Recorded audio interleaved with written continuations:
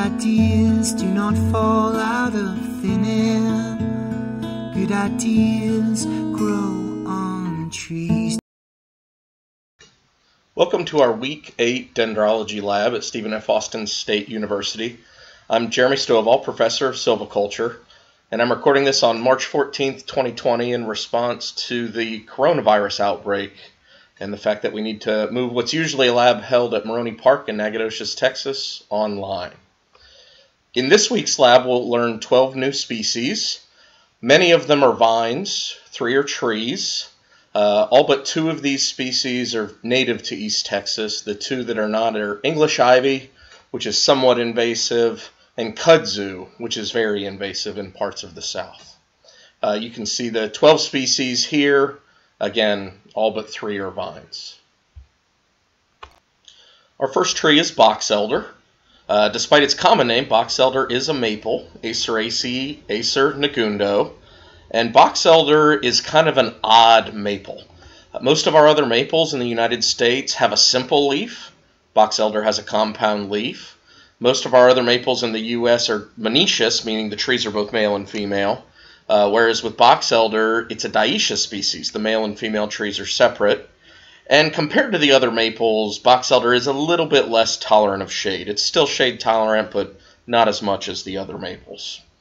When you look at the leaves of Boxelder, they are either trifoliate or sometimes they'll have 5 or 7 leaflets. But the thing you really have to be aware of is when they're trifoliate, these Boxelder leaves can look very similar to poison ivy. If you've pulled these leaves off the tree, you may really have a hard time telling that they're not, in fact, poison ivy leaves. You have to be careful about that. When we look at this Boxelder leaf here, you can see if you took those bottom 2 leaflets and you moved them up so that they overlap the terminal leaflet, what you would have is a 3-lobed leaf that looked a whole lot like a red maple. So you can kind of put the compound leaflets back together and see how it is similar to the other maples. As you can see here, we have some of the other forms of leaves where you've got 2 that are trifoliate here, 1 that has 5 leaflets. Those are both pretty common. Rarely you'll also run into maple leaves on Boxelder that have 7 leaflets. The leaves are all normal tree-colored green, and they're shiny on top. You won't notice much hair or anything on Boxelder leaves. When we look at the twigs, they're a great ID feature on Boxelder because they're stout twigs to hold that compound leaf compared to the other maples. They're opposite, like all our maples. And the most notable feature on them is that they are green. And that green twig, sometimes purplish in winter, but usually green, shiny, smooth, makes this a very easy twig to identify. One more trick you can use on the twigs, when you point the tip of the twig at the ground, so it's upside down, as I've done in this photo here, you'll notice right in the middle of the picture there appears to be the letter V. What's going on there, you have opposite leaves, and the leaf scars almost connect, forming that sort of V shape if you look on the side of the twig, where you have the buds to the right and the left. So green twigs, V-shaped leaf scars on the side of the twig, both excellent identification features. Unlike the other maples that we'll see, red maple and Florida maple in the U.S. South, Boxelder gets huge clusters of samaras. Again, only on the female trees. The male trees won't have any samaras. They're about the same size as the other maples. They'll go a light tan color. Here they're pictured green in about May in East Texas. They'll go a light tan color. And once they do, it looks like someone's taken like plastic tan grocery bags from Kroger and stuck them up in a tree. It looks like there's garbage stuck up in the tree, and that can make identification pretty easy. In terms of the bark, here's a small stem about 1 inch in diameter, and what you'll notice is the twigs are green. On the small limbs, they're green also. It's photosynthetic, there's chlorophyll in there, but it's a great ID feature. When they get larger, what you'll notice is that the bark is going to be rougher a little bit than the other maples, but generally light in color, like you see on this tree here, that's about, 15, 16 inches in diameter. The final thing we'll talk about with Boxelder is the form. And when you look at the form of Boxelder, this picture is showing you a pretty nicely formed Boxelder. Sometimes when they're open grown, they tend to have good form. But often where you'll see them is kind of growing where invasive species would grow. I don't want to cause any confusion. Boxelder is native. It's not invasive. But it'll grow in roadside ditches, disturbed areas, edges, tends to lean out. So it tends to have poor form for a maple. You're not going to get a ton of uses for timber or anything like that from Boxelder. Its seeds are wind dispersed, so probably not the most productive tree from a wildlife perspective. But it is a common native species all across the U.S. South. English ivy was introduced into the United States in the 1700s by European settlers. Its scientific name is Araliaceae hedera helix. And English ivy is invasive. However, you typically only see it spreading in the area where it was planted. You don't typically see new colonies forming via seed dispersal. So in areas where people have planted it as an ornamental because they like its appearance, it can really overtake all the vegetation and structures in an area. But outside of that, you typically don't see this as too bad of an invasive pest in the southern United States. This vine grows all over the eastern U.S. and parts of the western U.S., so it is very widespread. Beyond growing on structures, English ivy will grow on vegetation, as you see here with it growing on a tree. It can overtop, end up shading out the vegetation it's growing on, even large trees, and kill them gradually through shading. So you would want to be careful if it got on a tree in your yard or something like that, where you need to knock it back before it overtakes the whole canopy. Here's an example of it growing along the ground. It'll cover the ground, so people like it for garden beds, areas such as that. In terms of identification, you're not going to have any trouble at all with English ivy. Here's a picture of the leaf. The lobing is variable. This leaf has 5 lobes with distinct palmate venation. Other leaves will sometimes be unlobed, 3 lobes. There's a lot of variability there. But it's an evergreen leaf. You always have it. It's a waxy, thick leaf, and the venation is usually a notably lighter color. So this is an obvious, just look at it sort of species. The leaves are obvious, and it's going to be growing all over the place wherever it's been established. So probably best if you don't buy this and plant it in your yard, but you're probably going to see a lot of it in urban and suburban areas anywhere in the United States. Kudzu is an invasive exotic vine commonly found across the U.S. South, but also sometimes further north. It's in the bean family. Its scientific name is Fabaceae pueraria montana. Kudzu was brought into the United States in the late 1800s, and it was planted to provide shade for porches, planted as an ornamental, became fairly popular. But what really led to its spread was a number of different government agencies, including the Civilian Conservation Corps, planting it in the 1930s primarily for erosion control. Well, it did a really good job of erosion control, as you can see in this photo here, and became a terrible invasive pest, where it now literally covers millions of acres across the southern U.S. Often the easiest way to identify kudzu is to just look at a vine that has really completely dominated an entire forest ecosystem, hillside, parking lot, or just anywhere where it's going to grow with this aggressive form. Kudzu can grow a foot in length a day with the shoots, and the shoots will twine or wind their way up things to grow in height. Now they can only go around things about 4 inches in diameter or smaller, but that really doesn't stop them. They'll climb other vines, they'll climb small trees into limbs of large trees. They eventually cover an entire mature forest, shade it out, and as the trees gradually die and fall to the ground, they eventually convert an entire forest ecosystem into nothing more than a pasture of kudzu. Now, as they're doing this, many people describe what you see here as kudzu sculptures. So, for example, in the foreground here, a little bit to the right of center in this photo, I'm seeing what appears to be a kudzu bear. And up over the bear's right shoulder, behind it a little bit, appears to be a very large stalk of kudzu broccoli. Way in the background over the bear's left shoulder, there appears to be some sort of Elon Musk X kudzu rocket ship. And to the left of that is a pretty clear-cut example of kudzu Stonehenge. Now, as we look at another picture of kudzu form here, I think it's pretty inarguable here that you have a kudzu giraffe that's about to get quite the shock. And finally, in East Texas, here's what more typical form looks like, where we can often expect kudzu to be a little less aggressive than other parts of the South, like Mississippi, Alabama, Georgia, Tennessee, North Carolina, South Carolina, where kudzu is a real invasive pest. So this is in Nacogdoches County behind O'Reilly Auto Parts, and it's taken over a small hillside but never really made it up into the forest. This photo was taken later in the growing season. Kudzu is a deciduous vine, so all the photos we've looked at so far during the growing season, it'll basically tan or brown up outside of the growing season as it loses its leaves, but it springs right back the next year.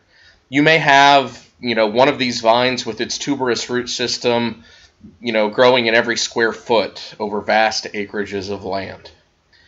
Beyond its form, which is by far the best way to identify kudzu, its leaves are going to be helpful. It does look similar to many leaves in the Fabaceae family. It's trifoliate. You have wavy lobing on the leaf margins, especially on the basal two leaflets.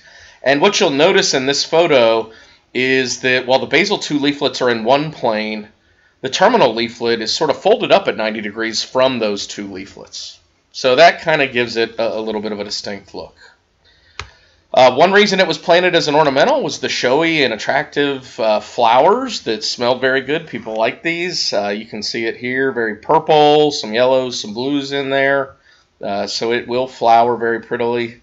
And then finally on kudzu, it is in the legume family, the Fabaceae. So it has legumes, and here are examples of several kudzu legumes.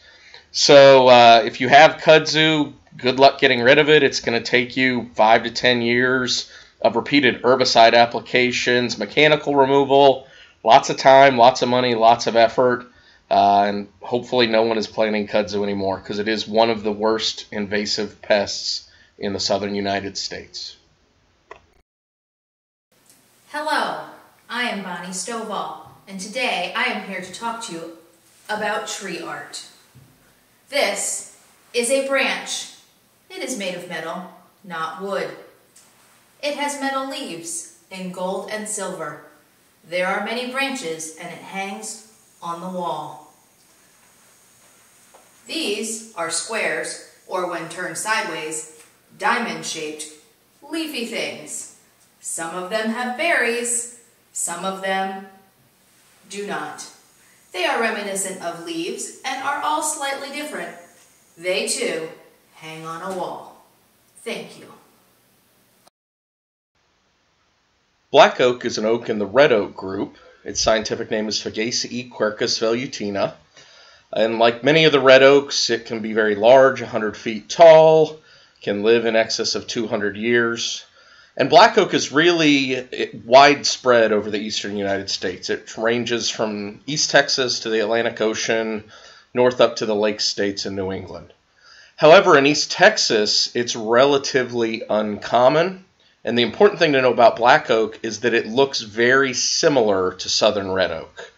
But in East Texas, we probably have, 99 southern red oaks for every black oak you might find. So you really need to prove to yourself that it's a black oak before you identify a tree in East Texas as a black oak. The best way to tell that you have a black oak is to start noticing very large shade leaves like you see here. These shade leaves could be the size of a piece of copier paper, 8.5 by 11 inches. They can be absolutely enormous with very shallow lobing. When you look at the sun leaves higher up in the tree, you can see them as the dead leaves on the left in this photo. They look much more similar to southern red oak, Quercus falcata, where they're smaller, the lobing is deeply incised, whereas the shade leaves on the right, which are live in this picture, again, large, very shallowly lobed. So that starts to tip you off that, hey, maybe we've got a black oak and not a southern red oak here. Next up, you want to try and find an acorn if at all possible. And compared to southern red oak, these acorns have very tan, prominent scales on the cap of the nut. And the cap on the acorn will cover more of the nut than we tend to see in southern red oak. When we look at the buds, remember bud scales and the involucre of bracts that forms the acorn cap come from the same basic tissues, and so they look similar. So the bud scales here are tan. The buds on black oak will be noticeably much larger than many of the other red oak group oaks. And while all oak buds are generally 5-sided, when you look right at the point of the bud down at it, you'll notice it's a pentagon. The buds on black oak are very obviously 5-sided. So look for large buds, look for that acorn with the tan scales, look for the large shade leaves, and you can be pretty confident that you probably have a black oak. The next thing you can look for is the bark. You can see this tree is about 16 inches in diameter, and it's going to have rough, dark bark, but that's not going to be that different from southern red oak. But there is one trick that you can use to confirm for yourself that you have a southern red oak. So what you want to do is take your knife out, and you want to get in between the ridges and core a little bit into the tree. And what you're trying to remove is a little pinch of the inner bark of the tree. So basically it's going to be the phloem. And you'll notice that it's orange or red. Don't use the color of the inner bark to try and identify a black oak, because pretty much every oak in the red oak group is going to have orange or reddish inner bark. So don't use that. The trick is you take this inner bark, you stick it down in your lip like a pinch of dip, and you leave it there for a minute. And it's going to taste really tart, really astringent. It's going to dry your mouth out. It's going to be kind of sour. And what you want to do then is remove it from your mouth and throw it away. And what you can do then is spit. And you'll notice that your saliva has actually been dyed yellow by that bark you held in your mouth.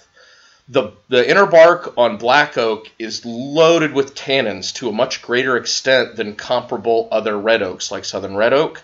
And so the fact that your saliva is yellow is the distinguishing feature. If you tried this with southern red oak, it would still be astringent, it still wouldn't taste good, but it doesn't have enough tannins in there that it's going to dye your saliva yellow. Like all oaks, black oak has high wildlife value. It's a good mass producer. Its timber is high quality. It's used for furniture and flooring, sold right alongside species like northern red oak. Although black oak you typically don't see planted very often as an urban tree like you might with northern red oak, pin oak, or some other oaks that share a similar range. Evening trumpet flower is a native vine common across much of the southern United States. It ranges from East Texas over to the Atlantic Ocean and as far north as Arkansas or Virginia. If you're familiar with yellow jessamine, that's the same species. It's another common name for it. The scientific name for evening trumpet flower is Ligoniaceae gelsemium sempervirens. In terms of identification, when evening trumpet flower flowers right around mid-March in East Texas, you'll notice that it's all over the woods and is far more common than you probably thought. You notice these yellow tubular flowers, they're very showy, and it's very easy to identify during that time of the year, roughly March. Outside of the period when it's flowering, the most common mistake we'll see is people confusing evening trumpet flower with Japanese honeysuckle. They're both vines, they both have reddish stems, they both have opposite simple leaves. So it's an easy mistake to make. However, there are a few key differences. When you look at the leaves of evening trumpet flower, they're shiny, they're not furry. There's no tomentum or fuzz on them. That's a good distinction between evening trumpet flower and Japanese honeysuckle. Another key distinction is the long, pointed acuminate tip on the apices of these leaves, whereas Japanese honeysuckle is going to have a much more rounded tip. Japanese honeysuckle also generally has a wider leaf than evening trumpet flower. So those are all good differences on the leaves. On the stem, they both have reddish stems when they're small. So the actively growing and twining lead shoot of the stem. However, Japanese honeysuckle, the stem will have fuzz and tomentum pretty dense covering it, whereas evening trumpet flower, the red stem is glabrous, meaning it's smooth, it doesn't have any fur on it. So that's another good distinction. The fruits on evening trumpet flower are capsules. You see here what they look like in about May or June. when they're green still. They haven't dried out or opened or released the seed yet. And you can see on the horizontal axis here the line where the capsule is going to open. When they first open, they kind of look like Pac-Man, where you can open them and it's sort of a half circle. So that's a helpful ID feature.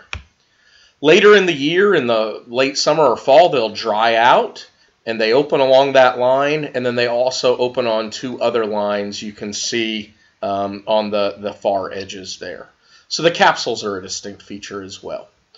In general, evening trumpet flower is going to be a pretty easy vine to identify. Evening trumpet flower is a very popular native ornamental. It's sold in the nursery trade. You can plant this in gardens as a ground cover. I've seen it growing on people's mailboxes as an attractive cover. It's got the evergreen leaves, so it'll be there year-round.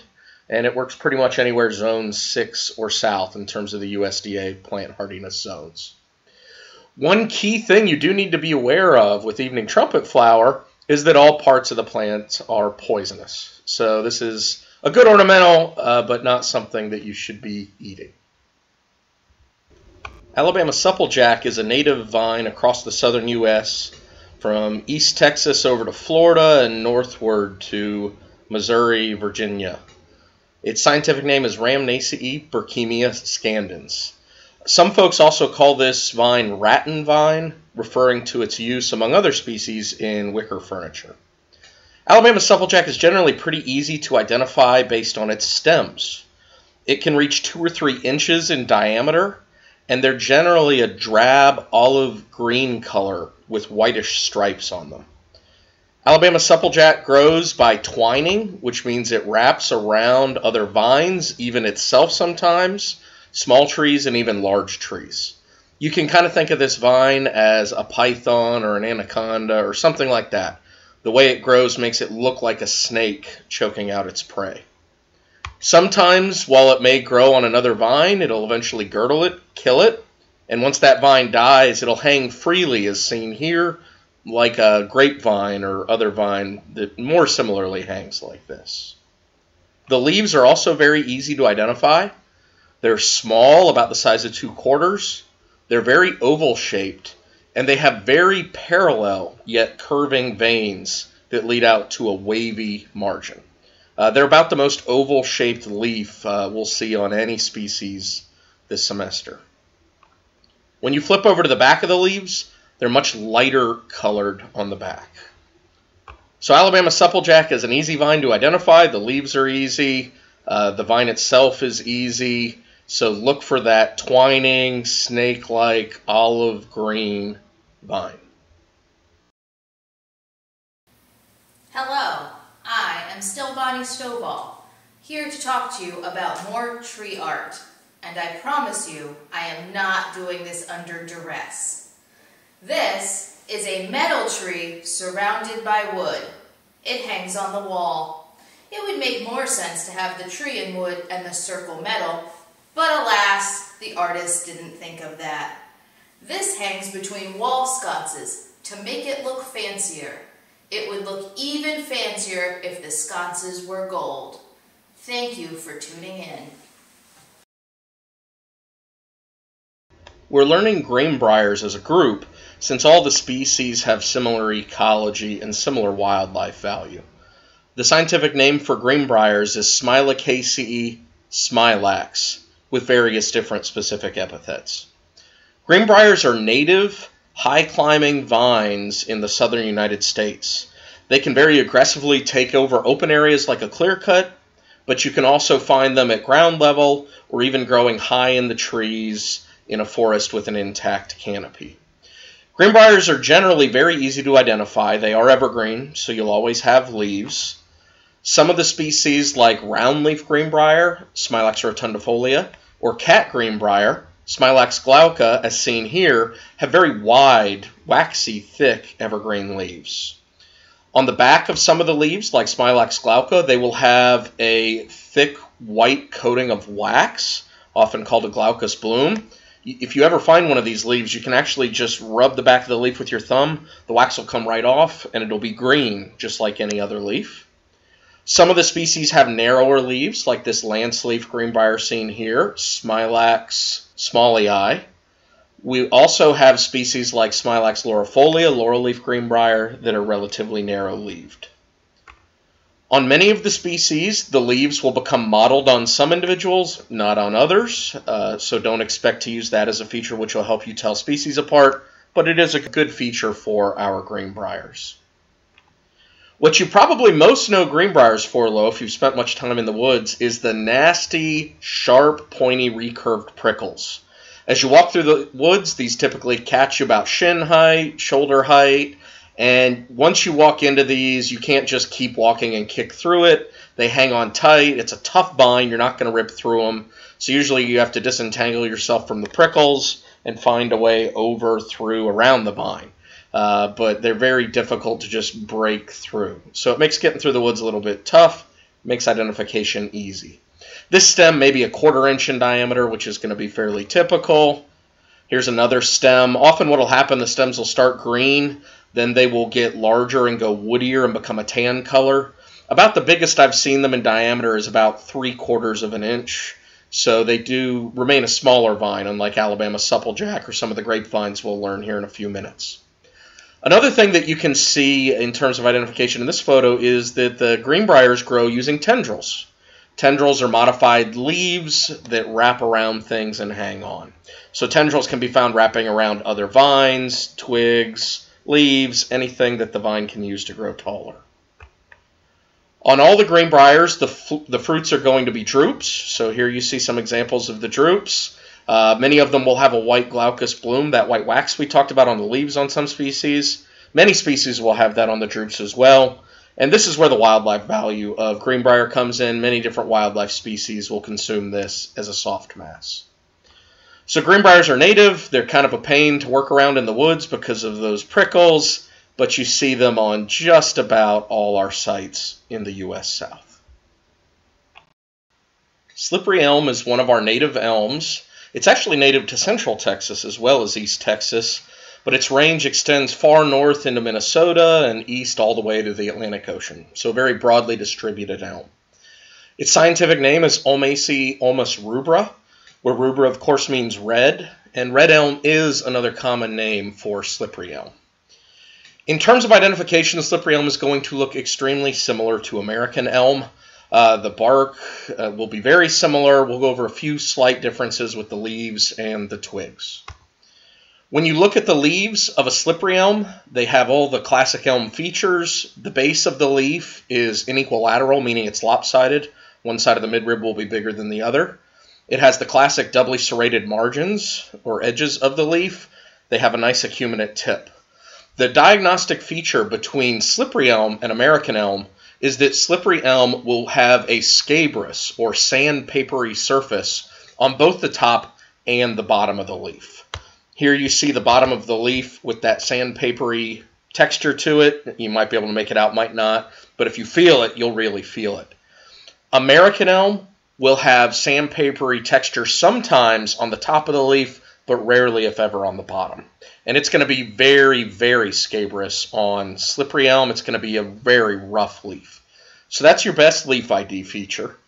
Compared to winged elm, both American elm and slippery elm have leaves that are about twice as wide at the same length. Now, when you look at the twigs, it's going to have a lot of similar features to the other elms, where it's got the zigzag twig due to the indeterminate growth pattern. The distinction here is that these twigs are relatively fuzzy, so they've got some tomentum on them, but the color is an excellent feature, and this twig really is showing it well, where the color of the twig itself will be very gray, and the buds will be very black in color. Now, American elm tends to have a tan twig with tan buds, and winged elm, of course, often has wings on it, but even when winged elm is unwinged, it will have tan coloration throughout. In American elm, there may be some black coloration on the bud scales, but they're predominantly brown, whereas you can see here, slippery elm, the predominant color is black, although there may be a little bit of brown in there as well.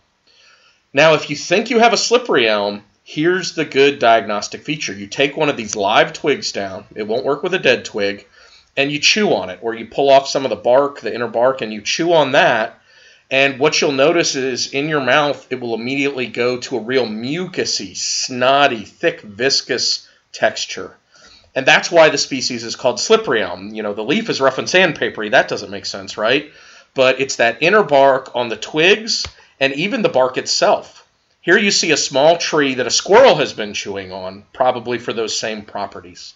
People used to use the bark of slippery elm for coughs, colds, things of that nature, sort of a lozenge type product. The bark on slippery elm on a slightly larger tree, here 3 or 4 inches in diameter, is very similar to the other elms, where you can see that white, corky material in there that often has half-circular endings to the ridges, which is a great elm feature and helps you tell elms apart from similar-looking sweet gum or maybe even a few of the oaks like post oak. When it gets larger, again, you see those same platy features on slippery elm bark. Slippery elm is probably not the best elm from a timber standpoint. It's one of the soft elms, so its wood isn't as high quality as American elm would be. Slippery elm is, as we've seen, browsed by wildlife. The bark is chewed on by wildlife, so it does have some wildlife value, even though it's not really a mass producer. The seeds are small little samaras, smaller than a dime, that are wind dispersed. It's a native tree. It can live in excess of 200 years. And it can reach heights on really good soils of 130 feet or more. So it can be a large elm. It has been knocked back throughout much of its range by Dutch elm disease, although that has not completely extirpated it anywhere within its range. Our last 4 species of this lab are all in the grape family, the Vitaceae. 2 of them will be grapevines, 2 of them are other related vines. This is Peppervine, Vitaceae necamaias arborea. It used to be Ampelopsis arborea, so if you see it by that name in a book, it's the same species. The taxonomy has just been updated. Peppervine is a common native vine. It ends up being a little bit bushy. It can grow up to about 35 feet in height. And generally, people don't cultivate this. It's just a common native species. The best way to identify Peppervine is going to be the leaf as you see here. It is a very dark green with a reddish rachis and petiole. But maybe perhaps on this photo I can show you a little bit more clearly. What we're looking at is one leaf. So Peppervine is tripinnately compound, where the leaflets are split up into more leaflets, which are split up into yet more leaflets. So it's 3 times divided. So these broad, triangular, tripinnately compound, alternately arranged leaves are a great identification feature. Far enough south, it may be evergreen. In Central East Texas, it tends to be deciduous, so you're not going to have the leaves in winter. The most common mistakes I see in terms of identification on Peppervine are, 1, people will look at it and mistake it for trumpet creeper because it appears, if you're just looking at part of the leaf, it appears that it has opposite pinnately compound leaves like trumpet creeper does. However, you should know trumpet creeper generally has yellowish green leaves, whereas Peppervine has very dark green leaves. Leaf off, it's going to be very difficult to tell Peppervine apart from summer grape that we'll go over in a moment. When you just have the stem and the tendrils, they look very similar to one another. The other thing I'll see people misidentify Peppervine for is going to be Chinaberry tree, because Chinaberry tree has deep dark green leaves with triangular leaflets. It is also tripinnately compound. The leaves are similar in size. The main distinction, of course, there is that Peppervine is a vine and Chinaberry tree is a tree, as is included in both of their common names. Beyond the leaves, you can use the berries. Many members of the Vitaceae or grape family have true berries, which means seeds are loosely distributed throughout the fleshy fruit. And this is what gives Peppervine its name. So these pink ones you see in this photo are not edible yet. The darker colored ones are edible. And if we look at some of them up closer, you can see they're very shiny when they're ripe, almost black in color. And if you pick that up and eat it, it is edible. It's going to be like eating a grape, except it has this real spicy, peppery, almost sort of burn the back of your throat aftertaste. So most people don't like eating Peppervine. It's kind of neat to eat 1 or 2. But you don't see people out picking Peppervines by the bushel or anything to make into pies, anything like that. Here's the stem on a Peppervine. It'll be a woody vine. It can get up to, I've seen, about 1 inch in diameter. Off the top of this photo, you actually see the petiole of a leaf, where it's swollen where it joins the vine, and to the left is a tendril extending. I don't have a photo of it, but the tendrils on Peppervine will fork at the end. They'll be split like a snake's tongue. And so that can be one more thing to identify this, although leaf on, there's no way you're confusing this with the grapevines, typically. Here's the form on a peppervine that's growing on the ground, almost like an herbaceous plant. It can sprawl on the ground to some extent, and again, it'll grow up on other vines, on shrubs. You'll see it a lot on edges where you have a lot of Chinese privet, for example, growing on that, and it can grow, 35, 40 feet up into a tree. So peppervine is a common native vine. Its true berries are consumed by wildlife, so it has wildlife value, and it's on many of our sites in the southern United States. Hello, I am Bonnie Stovall, and I swear it's just COVID-19 that's trapping in my house and no other reason. I'm here to talk to you still about more tree art. Sometimes it can come in an accessory like a bowl. It doesn't just have to hang on the wall. Here is a bowl with leaves surrounding it. Some are blue, some are green. Still delicious to eat off of.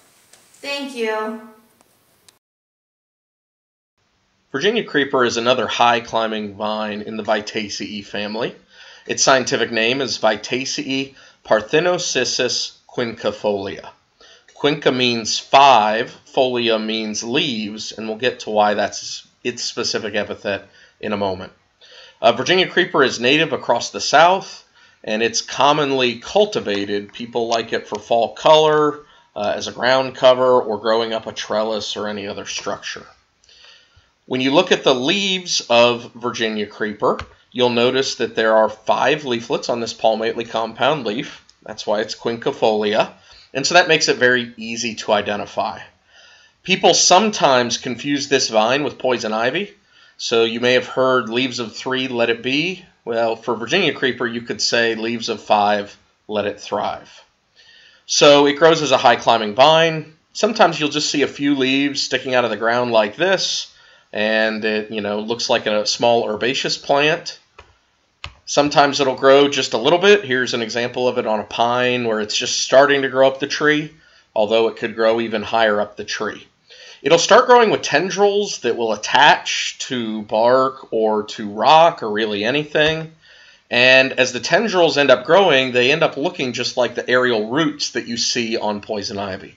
So this is why it's so easy to confuse with poison ivy. The distinction is, and this is a pretty fine distinction, the aerial root-like structures on Virginia creeper are thick, like someone took yarn and dipped it in wax. On poison ivy, they're thin. They look like steel wool or like hair. And so if it's got a really thick aerial root on it, it's Virginia creeper. Very thin or hair-like, it's going to be poison ivy. Usually in the winter when this is leaf off, because it is deciduous, before I'm willing to touch the vine, I want to make sure commonly by finding a twig. And so most people don't think about twigs on vines, but vines do have twigs. You'll look up and down the tree that this Virginia creeper is stuck to. You find the twig, and when I see that triangular, small, inconspicuous terminal bud and these large, circular, sunken leaf scars, that tells me that I definitely have a Virginia creeper and I don't have to worry about touching poison ivy. If this were a poison ivy, remember poison ivy has tan to yellowish, naked terminal buds. It looks nothing like this triangular, scaled, inconspicuous terminal bud. Here's another example of the twig where you can see the tendrils that are going to adhere there, and again, imbricate scales on a small triangular terminal bud. Virginia creeper does have fruits. You see the berries here. These are a little bit toxic to people, so you probably do not want to be eating these. Many wildlife will consume them, so it does have wildlife value as a soft mass producer. You can see the leaf in the background behind the fruits there. Sometimes a leaflet or two will get torn off them, and then they really look like poison ivy. But remember, poison ivy has small buttermilk-colored capsules, so there's no way you confuse the fruit of these two species with one another. Beyond the berries being a little bit toxic, there are chemicals on the vine itself that can cause a minor irritation in some people, but nothing to the extent of the rash you would pick up with poison ivy. So Virginia creeper is native, common across the South. There's even a hiking and biking trail named for it near Abingdon, Virginia, the Virginia Creeper Trail, and it's a pretty popular ornamental species. We'll learn 2 grapevines in this lab. The first is summer grape, Vitaceae vitis estivalis. Estivalis means summer, referring as well as the common name to them fruiting in the summer. The most common spelling mistake I'll see is with the genus of the grapes. There is no us in vitis, just an I. 2 actually. So make sure you spell vitis V-I-T-I-S, not V-I-T-U-S. Summer grape is a high-climbing native vine broadly distributed across the southern United States. It is easily identifiable by the leaf, and it is discernible from our next grapevine, muscadine, Vitis rotundifolia, in that the leaves have what we call rugose venation. The veins are sunken down into the surface of the leaf, as you see here, forming canyon-like structures. These leaves are also variable in their lobing. You see the prominent terminal lobe here, apical lobe, if you will. And the leaves are just variable in both size, lobing, and to some extent venation, whereas muscadine has a much more consistently round leaf of all about the same size. Here you get some of the sense for the variability in the size and lobing on summer grape leaves. All the grapevines can actually grow quite large, and you can actually identify them from the bark on the vine. When they're about an inch diameter, as you see here, the bark will be brown to reddish brown, very stringy, peely, shreddy on these grapevines. Nothing wrong with the vine, that's just what it looks like. I've seen summer grapevines probably 3 to 5 inches in diameter. They can really get large enough you'd almost think it's a tree until you look closely, and the bark gets rough and dark chocolatey brown when they get to that size. The grapevines grow and attach to things with tendrils, and so they hang on up in the canopy with a tendril. So grapevine's the kind of vine you could grab onto and swing if the base was cut. But remember, if you come back and do that the next year, you just killed the vine, so you're probably going to end up falling. The key diagnostic feature here is that the ends of the tendrils are forked, as you see in this dead, dry, woody tendril right here. Here you see an actively growing tendril, and again, the same thing. It is forked into 2 at the end like a snake's tongue. Muscadine grape that we'll learn in a minute, it does not have forked tendrils. It has just single tendrils. So that's a great way to tell these 2 species apart leaf off. They are both deciduous, and honestly, that's about the only way to tell these 2 apart leaf off. Here are the grapes on summer grape. As with summer grape, muscadine, many of our native grapes, people will take these and just eat them. They may be a little tangier than the grapes that you would buy in a grocery store. They also have a naturally occurring yeast on the surface, or number of different yeasts, as do any fruiting trees. And so if you crush these up, you can make them into wine. It'll be a little tangier probably, unless you go with a store-bought yeast that you would use for venting. So summer grape is native, summer grape is common. You see it all over the place, as in this photo here. It can completely cover the canopy of a tree. You'll see them in openings, gaps, clear cuts, becoming very aggressive vines to the point sometimes they can hinder it when you're trying to get planted seedlings to survive. Escort, the active ingredient is mesulfuron, is one common herbicide applied in areas where grapevines have become problematic. Our final species in this lab is muscadine grape, commonly just called muscadine. Its scientific name is Vitaceae vitis rotundifolia. Rotundifolia is referring to the round leaves. And much of what we just went over for summer grape will be very similar with muscadine grape. People really love to eat these grapes, make wine out of them. In fact, muscadine is even more popular. Muscadine is been cultivated into several different varieties. People will graft European grapes to the rootstocks of muscadine grape, as it's resistant to many diseases that both European grapes and other American grapevines can be susceptible to. And the fruit, I mean, you can go online and you can buy muscadine fruit where people have been picking it or even growing them in vineyards. So muscadine is an extremely popular grapevine, but it's also native and it's also commonly found out in the woods, anywhere from Missouri to Delaware on south to Texas and Florida. In terms of identification, again, very similar to summer grape, except that these leaves are very round, not as noticeably lobed. They're kind of a shinier, darker green color on top, and they're much more consistent in terms of size, typically 2.5 to 5 inches in size. Here you see a number of different leaves of muscadine, and again, they're all very similar to one another. So that usually is a good way to identify them. They get big. I've seen muscadine grapes in the 6 to 8 inch diameter range, so they can get absolutely enormous. They can grow 100 feet up into a mature tree. So they're only limited really by the height of the trees that they have to grow on. So it's a very large vine. This bark, again, is this sort of deep, rich, mahogany brown color, typically, and if you cut into them with a knife, underneath the layer of dead cells on top there, dead cork cells, it's even darker color underneath usually. As with other grapevines, muscadine is going to grow with tendrils, and you can see in this photo here that the tendrils in muscadine, unlike many of the other grapes, including summer grape, remain unforked. Muscadine will cover everything, as we talked about with summer grape. It can grow in clear cuts, openings, gaps, really cover the ground, really become a problem if you're trying to get seedlings to establish. And as we discussed with summer grape, they have high wildlife value. Here you see one growing way up into a tree. It'll mast, it'll produce grapes up there, and you know, animals like squirrels love trees that have grapevines in them because they're a great soft mast. That being said, muscadine is a dioecious species, so if this were a male vine, you're not going to get any fruit off it. Hello, I'm Bonnie Stovall. Thank you for listening to our installments about tree art around the home.